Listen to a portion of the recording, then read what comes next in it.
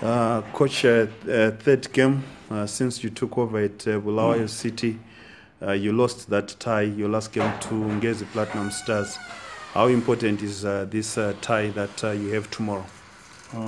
We are treating that game as any other game. We are not, what I can say is, we are very careful in the games that we are going to play. We are taking each game by caution. So what we have to do is make sure that the game is played the way we want to be, and I'm assuring it will be a good game. Highlanders, I know it very well. I've been in Highlanders for a long time, so I don't think there will be any problem if the boys carry the instruction that they will be been given. Yeah, I have got a respect with the coach. We played together. He's a very experienced coach, but all what I can say is I won't be fooled by this thing that you call it ECD, because the definition of ECD in the team doesn't reflect what ECD means. Meaning, those guys, they've been in football since I was head coach at Highlanders. Some of them I coached them, and I coached them when I was a manager in 2012. And then when I came in 2015, people like Charlton, Sila, Prince,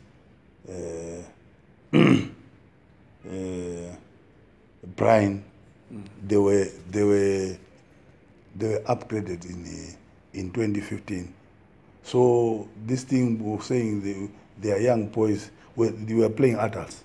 That's for sure. So we don't want to be fooled by them by telling us that they're ECD. Yeah. So we will do our best, but we know that Highlanders started very well, and we know that they are not doing well now. The results are not coming the way they wanted to be, but we are not. We don't want to be the first to be beaten by them since the previous 3 games. Yeah. You mentioned that quite interesting that it's not an ECD per se, because some of these players, they've been coming through the systems. Do you think that maybe they've been having this disguise of saying ECD, but quietly trying to go for the big one, maybe for the league title, unnoticed? I would like to know about. I would like to know the meaning of ECD when you are calling about Brian. He's now an adult guy.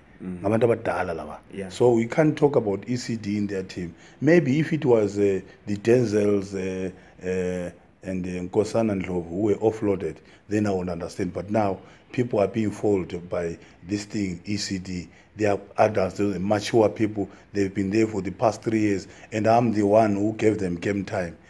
While the other coaches who I was working with them in 2015, they were refusing me to upgrade them into the senior team. So this thing of ECD is something that fools teams, but I won't be fooled by that.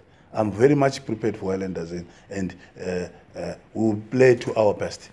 Yes. And talking of the 2 games that you have been involved at Bulawayo City, beating Shabani and then losing to Ngezi, what have you made of the team, especially going into this match? Well, we have changed the complex of how we are playing. Now, as from Shabani, when I came in Shabani, we won.